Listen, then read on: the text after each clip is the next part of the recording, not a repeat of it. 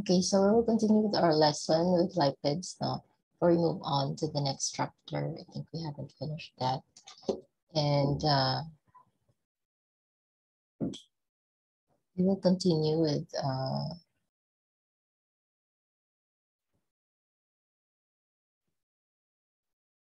glycolipids. Okay. Glycolipids is part of the complex lipids. Now, if you remember, there is a simple and complex lipids. The simple ones are the the glycerides, triglycerides, or triacylglycerols. Of course, we have discussed that a lot. And then the other one is the complex lipids, which we have the glycolipids and the phospholipids. Complex one. So the phospholipids belongs to the complex lipids, also the glycolipids. And the previous meeting, we have discussed on the glycerol phospholipids and sphingolipids, and we just have to remember on the difference between the phospholipids and the glycolipids. In the structure, you don't see phosphates, no, with glycolipids, but with phospholipids, you can see phosphate in the main structure.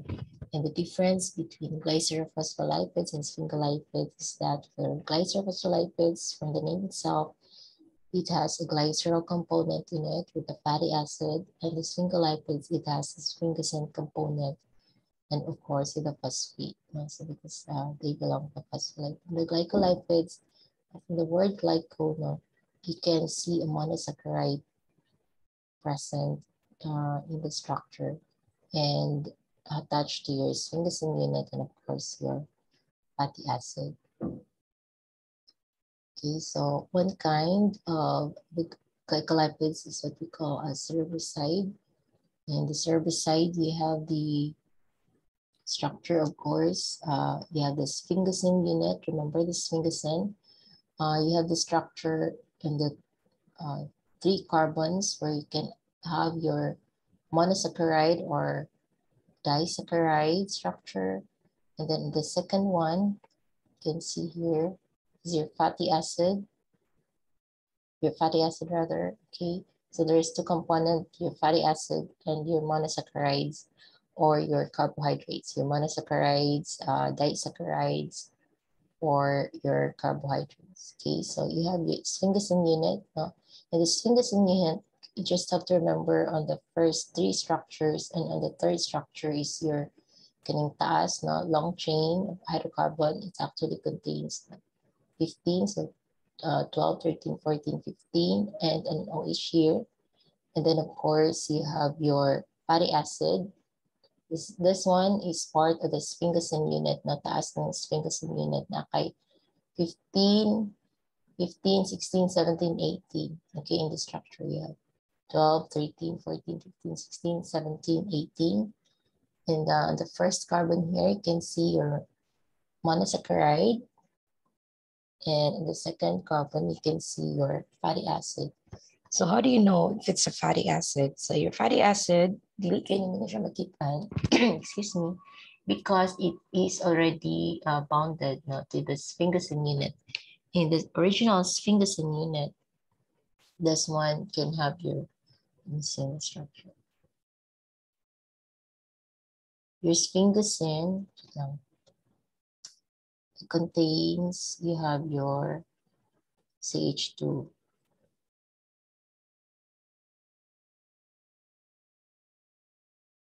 So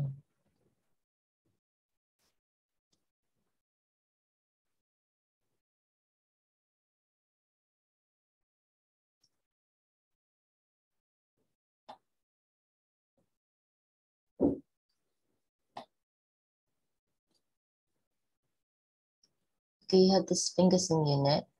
This is the last one, the second carbon. This one is a third carbon with an OH, kani. And the second carbon, you have your NH2, kani. But when you have your fatty acid, mawala yung NH2, no? Because you have your carboxylic acid, C double bond OOH, and it binds the NH2, it becomes an amide. Okay? So hydrolyze na siya. So mawala ang OH, But you can see in the structure, this looks like your fatty acid. You have CDL1, OCH2, the advance of the number of carbons here. Then you have your NH2. And then instead of OH on the first carbon here, it's already bounded to the monosaccharide or amine oligosaccharide. So this is like carbohydrate, no? So carbohydrate and fatty acids that belongs to the glycolipids. So another one is you have your fatty acid here, NH2. You have your ceramide unit. This is your ceramide unit here, kani. Ceramide unit is part of the sphingosine condition. Okay, getting apart ceramide unit. Remember 1, 2, 3, 4, 5, 6, 7, 8, 9, 10, 11, 12, 13, 14, 15. Okay, 15 plus the 16 carbon with an OH. So this one is actually the ceramide unit cell. And then on the second carbon, this is your first carbon with an OH. You actually form a glycosidic bond with a monosaccharide. What is the glycosidic bond? Remember your carbohydrates chapter. No, glycosidic bond is simply a carbon-O-carbon linkage, right? From the OH, from your monosaccharide. Remember your monosaccharide or oligosaccharide, it always contains like a lot of OH, a lot of alcohols, and ring. Okay, depende sa mga monosaccharide. And usually, of course, remember your carbohydrates. We show our monosaccharides or oligosaccharides in a cyclic form. This one, so your cyclic form can be either chair or Howard projection. So whenever you have your carbon-oxygen-carbon bond, you have your carbon-oxygen here. So mawala ni si hydrogen, no, because you form a bond with an OH here. Mawala actually in the formation of this and a monosaccharide. For example, glucose, no naman ni OH in the original structure of glucose. You have here an H, no? Wala actually si water H2O pod when you form a glycosidic bond. So in the structure of glycolipids, you also call that as part serpicides, no? Form a glycosidic bond between the monosaccharide or oligosaccharide in your sphingosine structure, and you form an amide linkage with your fatty acid and your sphingosine structure. You can see here. So again, when you see look at your where's the fatty acid, you don't see a CDL1 no OH, no. Know that a bond is already formed, no, and mahydrolyzed, no, wala si water, si OH here. When it forms a bond, and the bond that's being formed is an amide here. Okay, and of course your sphingosine unit. The sphingosine unit, taas kayo ni siyang structure here, kanya a lot of carbons. We call this one is a ceramide unit. Okay, whenever you see a sphingosine unit, for example, it's the sphingolipids, no, you also sphingosine unit. But except instead of a phosphate attached here, directly natin makita na monosaccharide or oligosaccharide is formed by the glycosidic bond. Okay, so that is the difference with the glycolipids and the phospholipids. One type of phospholipid is a sphingolipids. And you can see in the structure that you also have a sphingosine, parehas sa glycolipids. And you also have your fatty acid. And instead of a monosaccharide or oligosaccharide, you instead have a phosphate with sphingolipids and a choline. So just note on the difference in the structure, even you have your sphingosine unit. So pag makakita ganin mo of monosaccharide or oligosaccharide, the structure of a sphingosine unit, no, kaning sphingosine, kung taon din mo, marag na siya OH here and carbon and siya NH here. Okay, this most probably is a sphingosine structure with a long chain of hydrocarbon here, the ceramide unit. So this must probably be your sphingosine structure. And then see an amide here formed by the formation of from the carboxylic acid and amine. Then you see an amide structure here. And you can say this one is a glycolipid. And one kind is you have your cerebrosides. So another one, you have your gangliosides. For the gangliosides, you see actually a lot of oligosaccharides, no, the conjugates. So can anyone identify where is your sphingosine unit here?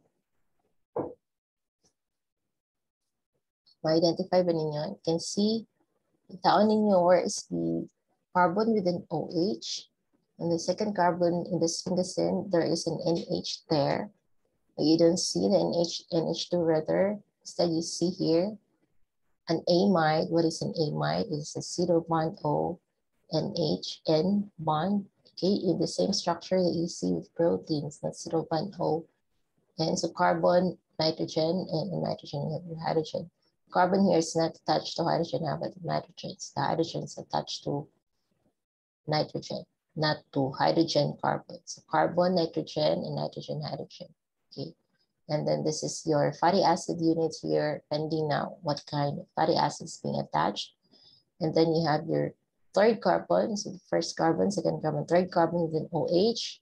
And here is a long chain of hydrocarbons here with the second carbon having a double bond. This is your ceramide unit.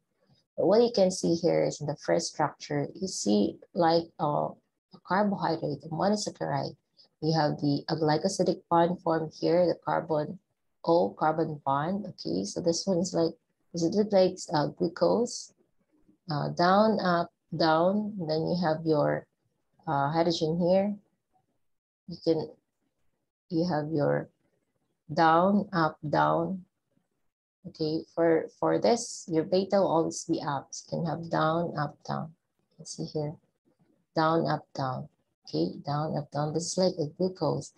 But here on the 1, 2, 1, 2, 3, 4, here you form a glycosidic bond with another monosaccharide here. Okay, so you have a monosaccharide, glycosidic bond here. Ang glycosidic bond, remember again, it's carbon-oxygen-carbon bond. Okay, a glycosidic bond, so it's down, but it's kani ni bend yung kuan because this one is a beta up yung OH. Again, in the formation of the glycosidic bond, if you remember your carbohydrates, mawala si water. So before din siya na-form, di ba na siya OH diri, na po siya OH. So kung O na lang diri, so asa day si H2O. So mawala si water, one day form a bond. In the same way that mawala pa si water when you form an amide bond here. So this one is a lot of monosaccharides linked to each other. So you can say this one is an oligosaccharide, like few monosaccharides attached to each other. Okay, so when you have this large short chain of oligosaccharides, so ng oligosaccharides, those are few monosaccharides attached to each other. Okay, so you have your gangliosides. So glycolipids again is are like complex lipids that contains carbohydrates and ceramide units. And one group, the cerebrosides, consists of ceramide mono or oligosaccharides.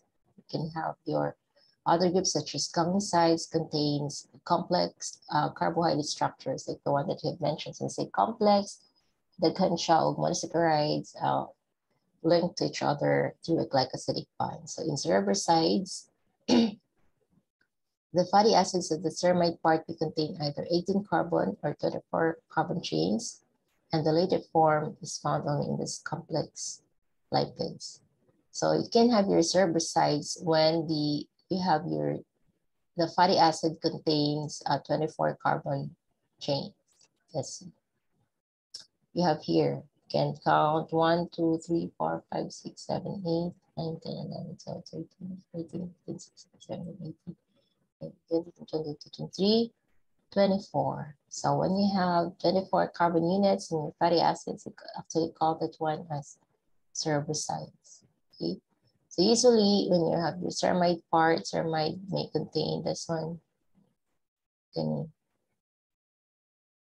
contain your fatty acids. Your fatty acids usually 18 to 24, but if it's 24, you call this one as cerebrosides. Now you just have to remember that the general name is always a glycolipid. Depending na again, the name will vary, like particular name will be given depending on what kind of fatty acids being attached or what kind of monosaccharide is being attached.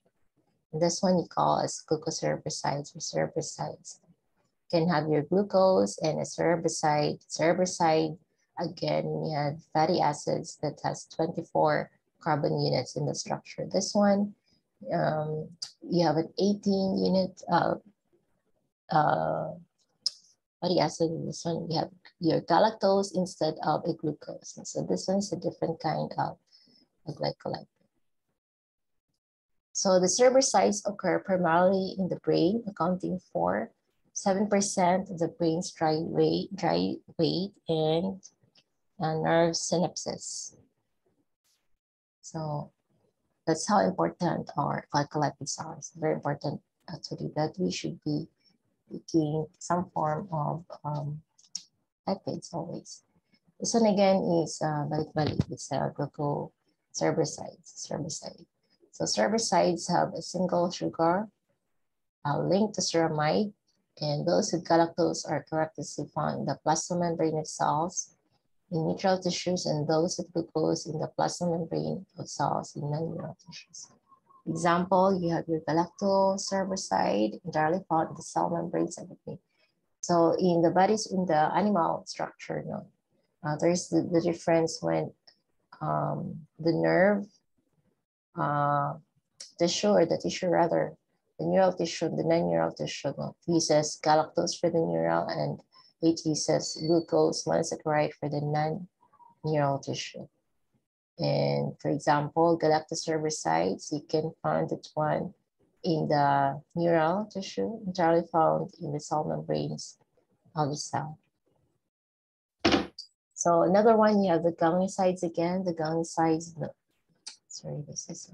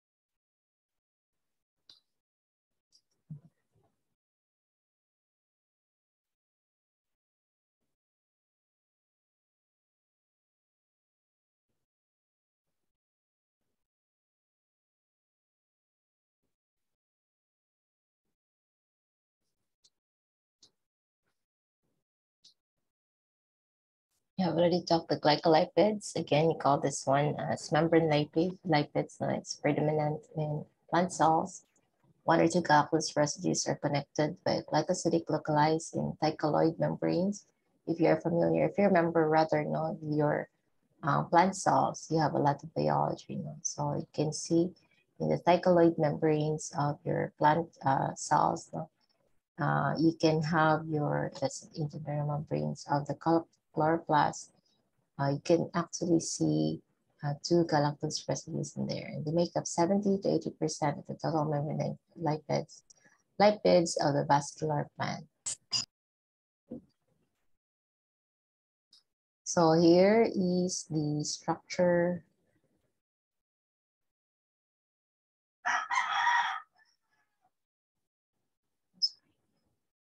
Sorry, this is balik ako.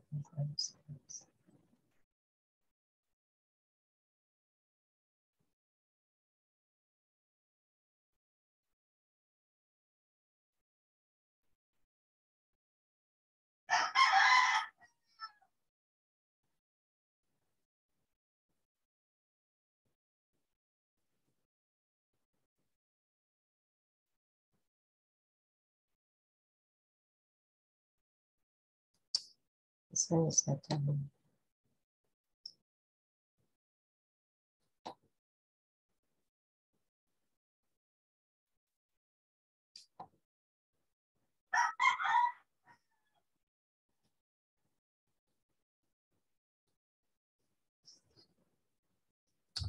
okay, I think that's all for glycolipids. You just have to remember on the sphingosine structure.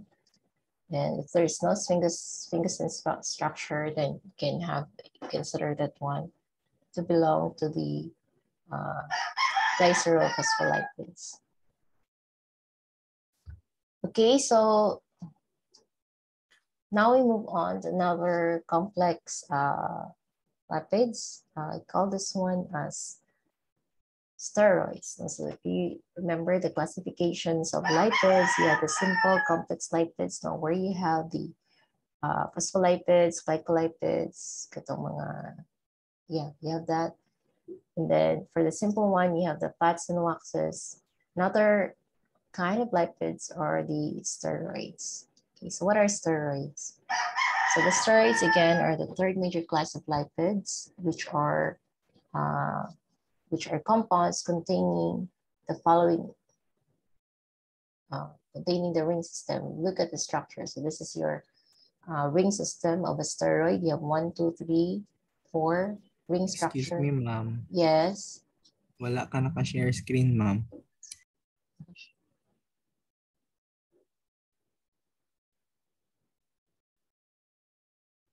You are sharing screen. Stop share.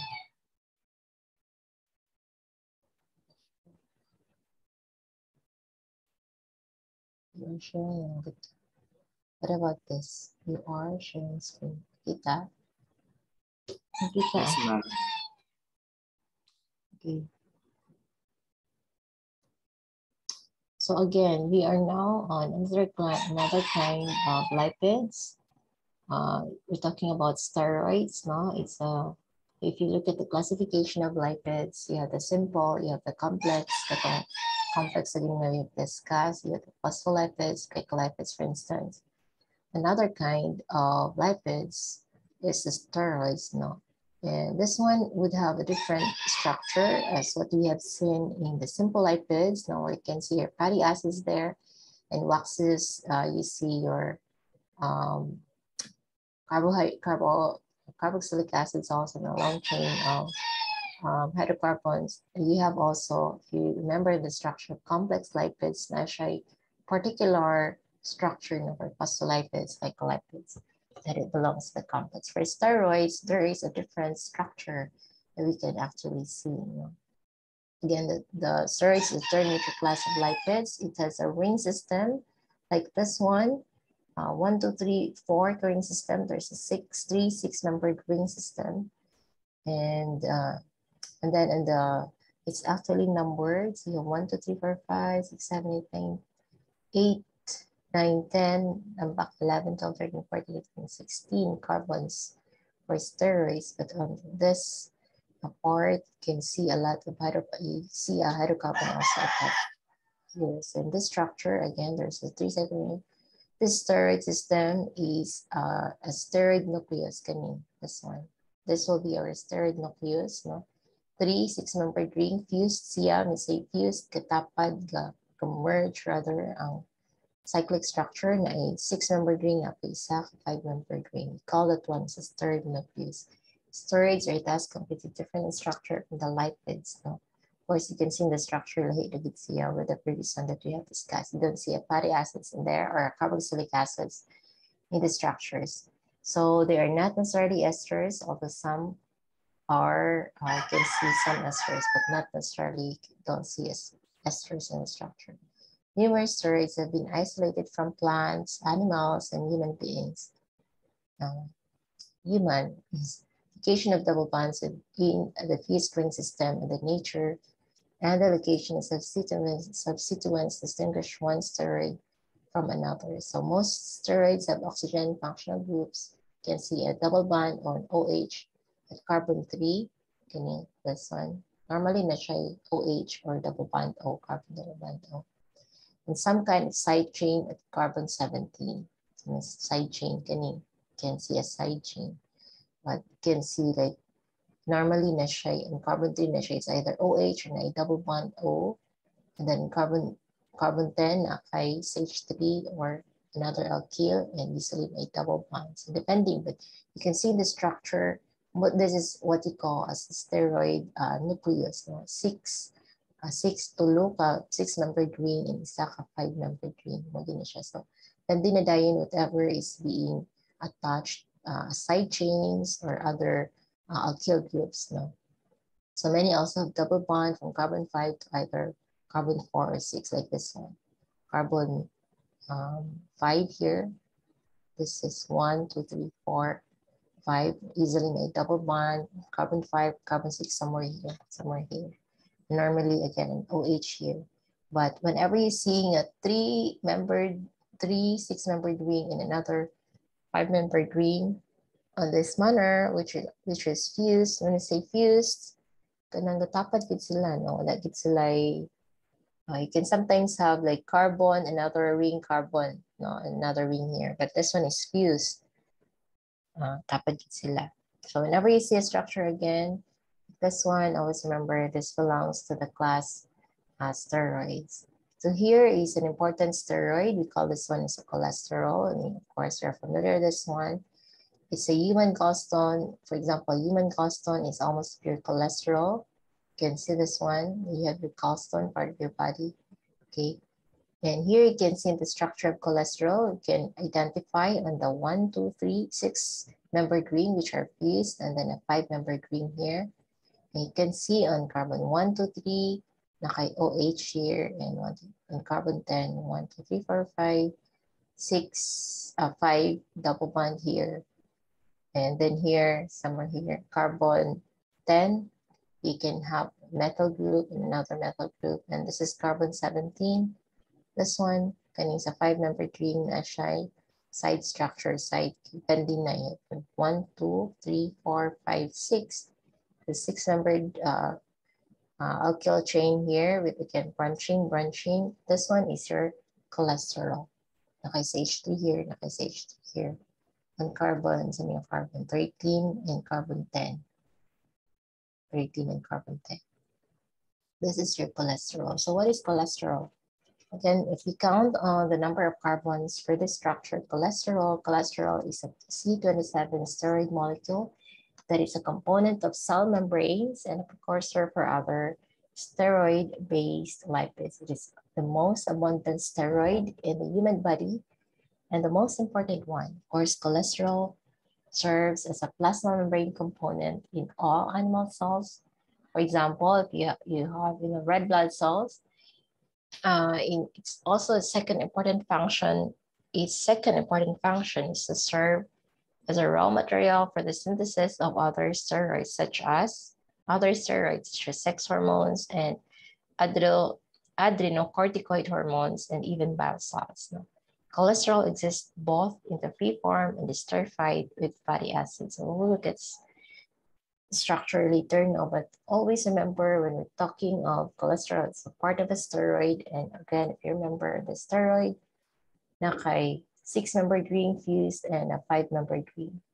So because the correlation between a high serum cholesterol, remember that this is part of a plasma membrane. This is part or a component of a cell membrane, no? So because the correlation between a high serum cholesterol level and diseases such as you have the arteriosclerosis, the remember yung mga nanay, tatay, your mga lolo and lola, no, they always check for their cholesterol level because there is a high correlation between the high serum cholesterol levels and diseases, arteriosclerosis, high blood, no? It's received so much publicity. Many people are afraid of cholesterol and regard it as some kind of poison. Far from being poisonous, no, it's not poison. It's just simply part of our system. So far from being poisonous, cholesterol is in fact necessary for human life. In essence, our livers manufacture cholesterol that satisfies our needs even without dietary intake. So our liver always manufacture cholesterol. It's always part of our metabolism, the cholesterol. And again, our liver produce cholesterol that satisfies our needs even without dietary intake. So maski pag di ta magkaon og mga fatty foods, no, our body will always produce cholesterol. So when cholesterol levels exceeds 150 to 150 milligrams per ml, per 100 ml rather,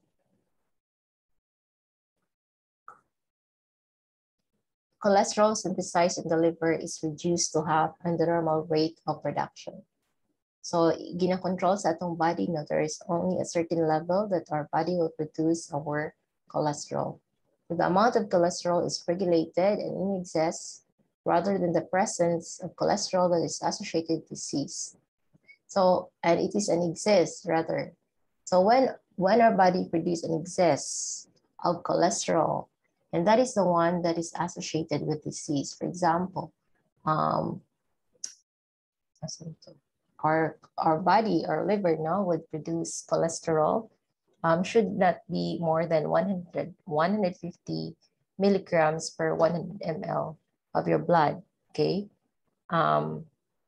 If your body produce more than that one, so that is already associated with some kind of disease. So for example, atherosclerosis, there is a high correlation easily in some reported articles or journals, no? High correlation between cholesterol and atherosclerosis. So cholesterol in the body is in a dynamic state. So we always have to, it's always in dynamic state, meaning when our body produces large, of course, our liver will have to stop producing that one so that it can be regulated. Same with other hormones or other metabolites in our body. When our body produces a certain amount, for example, those na mga, we always have our thyroids, right? We have our thyroxine, our body produces thyroxine. Our body will always regulate certain amount of the chemicals in our body. That is how we exist. Now, we don't, our body wouldn't want to produce too much, because too much of some chemicals would be detrimental. It could produce diseases, or could lead to some disease. So just like that, our cholesterol body will also regulate the production of cholesterol. So cholesterol, again, is in dynamic state. It constantly circulates in the blood. So when it is high, our body will stop producing. When our blood is already high in cholesterol, body or our liver will stop producing cholesterol already.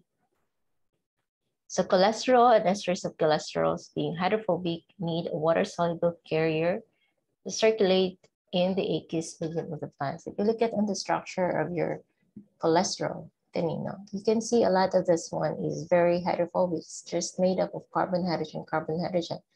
Whenever you see a structure that is not made up of polar groups, no polar OH, no, you can see there's a polar group here, but this is just a very small part for the whole structure. The rest is already hydrophobic. So if our body is made up mostly of water, now how would it become solubilized in waters? And because of that, our cholesterol and esters of cholesterol, being hydrophobic, need a water-soluble carrier to circulate in the aqueous medium of blood. So how cholesterol along with fat is transported by what we call as a lipoprotein. Most lipoproteins contain a core of hydrophobic lipid structure.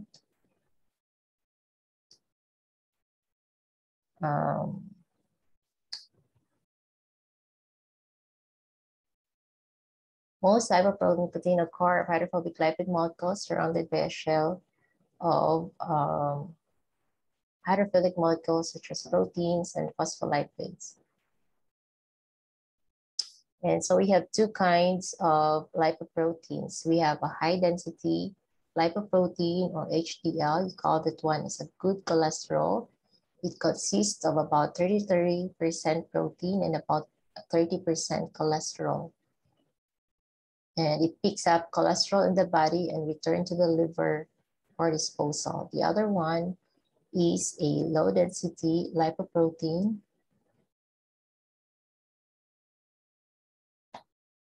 or you call this one as a bad cholesterol.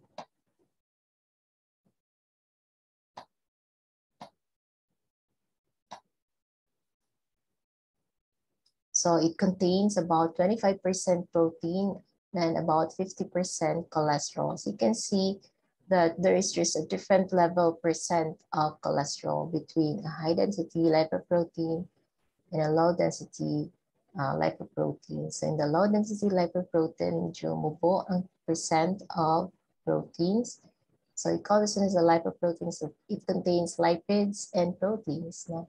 So the low density lipoproteins is a bad cholesterol, contains about 25% lipoprotein. So low EM density, low EM percent of protein, but you see a high percent of cholesterol. So that's why you call this one is a bad cholesterol. Now, the level of cholesterol in the system in this lipoprotein is already very high, and it delivers cholesterols to cells. And we also have very low density lipoprotein or VLDL. It